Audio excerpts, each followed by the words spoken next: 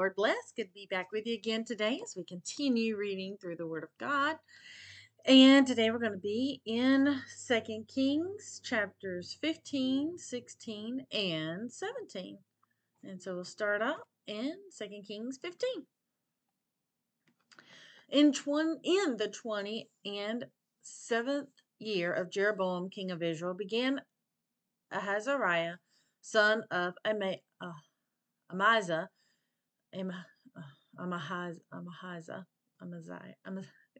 king of Judah, to reign. 16 years old was he when he began to reign. And he reigned 2 and 50 years in Jerusalem. And his mother's name was Jecholah of Jerusalem. And he did that which was right in the sight of the Lord, according to all that his father Ahaziah had done, save that the high places were not removed. The people sacrificed and burnt incense still on the high places. And the Lord smote the king, so that he was a leper unto the day of his death, and dwelt in a several house. And Jotham the king's son was over the house, judging the people of the land. And the rest of the acts of Ahazariah and all that he did, are they not written in the book of the chronicles of the kings of Judah? So Ahazariah slept with his fathers, and they buried him with his fathers in the city of David. And Jotham his son reigned in his stead. In the 38th year of Ahazariah king of Judah did Zechariah the son of Jeroboam reign over Israel and Samaria 6 months. And he did that which was evil in the sight of the Lord, as his fathers had done. He departed not from the sins of Jeroboam the son of Nebat, who made Israel to sin. And Shallum the son of Jabesh conspired against him, and smote him before the people, and slew him, and reigned in his stead. And the rest of the acts of Zechariah, behold, they are written in the book of the chronicles of the kings of Israel. This was the word of the Lord, which he spake unto Jehu, saying, Thy son shall sit on the throne of Israel unto the fourth generation. And so it came to pass. Shallum the son of Jabesh began to reign in the 39th year of Uzziah king of Judah, and he reigned a full month in Samaria. For Menahem the son of Gadi went up to Tisra, and came to Samaria, and smote Shallum the son of Jabesh in Samaria, and slew him, and reigned in his stead. And the rest of the acts of Shallum, and his conspiracy which he made, behold, they are written in the book of the chronicles of the kings of Israel. Then Menahem smote Tipsha, and all that were therein, and the coast thereof from Tisra, because they opened not to him. Therefore he smote it, and all the women therein that were with child he ripped up. And in the 39th year of Ahazariah king of Judah began Menahem the son of Gadi to reign over Israel, and reigned 10 years in Samaria. And he did that which was evil in the sight of the Lord. He departed not all his days from the sins of Jeroboam the son of Nebat, who made Israel to sin. And Pul the king of Assyria came against the land, and Menahem gave Pul 1,000 talents of silver, that his hand might be with him, to confirm the kingdom in his hand. And Menahem exacted the money of Israel, even of all the mighty men of wealth, of each man 50 shekels of silver, to give to the king of Assyria. So the king of Assyria turned back, and stayed not there in the land. And the rest of the acts of Menahem, and all that he did, are they not written in the book of the chronicles of the kings of Israel? And Menahem slept with his fathers, and Pekahiah his son reigned in his stead. In the 5th year of Ahazariah king of Judah, Pekahiah the son of Menahem began to reign over Israel in Samaria, and reigned 2 years.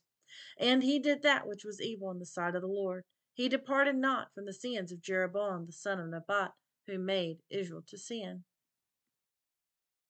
Pekahiah the son of Remlah, a captain of his conspired against him, and smote him Samaria in the palace of the king's house, with Argob and Ariah, and with him 50 men of the Gileadites, and he killed him, and reigned in his room. And the rest of the acts of Pekahiah, and all that he did, behold, they are written in the book of the chronicles of the kings of Israel. In the 52nd year of Ahazariah king of Judah, Pekahiah the son of Remaliah began to reign over Israel and Samaria, and reigned 20 years. and he did that which was evil in the sight of the Lord. He departed not from the sins of Jeroboam the son of Nebat, who made Israel to sin. In the days of Pekiah, king of Israel, came Tiglath-Pileser, king of Assyria, and took Ajan and Abel-Beth-Maachah and Janoah and Kadesh and Hazor and Gilead and Galilee and all the land of Naphtali, and carried them captive to Assyria. And Hoshea the son of Elah made a conspiracy against Pekiah the son of Remlah, and smote him and slew him, and reigned in his stead in the 20th year of Jotham the son of Uzziah. And the rest of the acts of Pekiah and all that he did, behold, they are written in the book of the Chronicles of the king of Israel. In the 2nd year of Pekiah the son of Remlah, king of Israel, began Jotham the son of Uzziah, king of Judah, to reign. 25 years old, and he was oh 25 years old was he when he began to reign, and he reigned 16 years in Jerusalem, and his mother's name was Jeshua, the daughter of Zadok. And he did that which was right in the sight of the Lord, and he did according to all that his father Uzziah had done. Howbeit the high places were not removed, the people sacrificed and burned incense still in the high places. He built the higher gate of the house of the Lord. Now the rest of the acts of Jotham and all that he did, are they not written in the book of the Chronicles of the kings of Judah? In those days the Lord began to sin against Judah, Rezin, the king of Syria, and Pekiah the son of Remaliah. And Jotham slept with his fathers, and was buried with his fathers, in the city of David his father. And Ahaz his son reigned in his stead. 2 Kings chapter 16. In the 17th year of Pekiah, the son of Remaliah, Ahaz, the son of Jotham, king of Judah, began to reign. 20 years old was Ahaz when he began to reign, and reigned 16 years in Jerusalem. And he did that which was right in the sight of the Lord his God, like David his father. But he walked in the way of the kings of Israel. Yea, he made a son to pass through the fire, according to the abominations of the heathen, whom the Lord cast out from before the children of Israel. And he sacrificed and burnt incense in the high places, and on the hills, and under every green tree. And Rezin, king of Syria, and Pekiah, son of Remaliah, king of Israel, came up to Jerusalem to war, and they besieged Ahaz, but could not overcome him. At that time, Rezin, king of Syria, recovered Elath to Syria, and drave the Jews from Elath, and the Syrians came to Elath, and dwelt there unto this day. So Ahaz sent messengers to Tiglath-Pileser, king of Assyria, saying, I am thy servant and thy son. Come up and save me out of the hand of the king of Israel, king of Syria, and out of the hand of the king of Israel, which rise up against me. And Ahaz took the silver and gold that was found in the house of the Lord, and in the treasures of the king's house, and sent it for a present to the king of Assyria. And the king of Assyria hearkened unto him, for the king of Assyria went up against Damascus, and took it, and carried the people of it captive to Kir, and slew Rezin. And King Ahaz went to Damascus to meet Tiglath-Pileser, king of Assyria, and saw an altar that was at Damascus.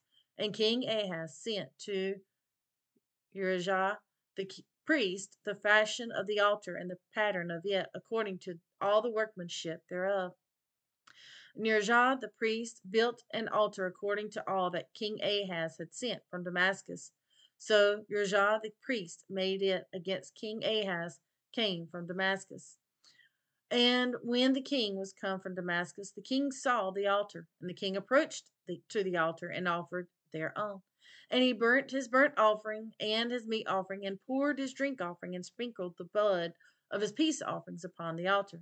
And he brought also the brazen altar which was before the Lord, and from the forefront of the house, from between the altar and the house of the Lord, and put it on the north side of the altar.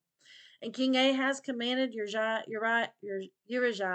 the priest, saying, Upon the great altar burn the morning burnt offering, and the evening meat offering, and the king's burnt offering, and his meat offering, with the burnt offering of all the people of the land, and their meat offering, and their drink offerings, and sprinkle it upon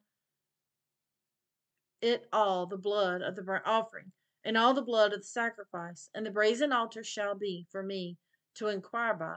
Thus did Urijah the priest, according to all that King Ahaz commanded.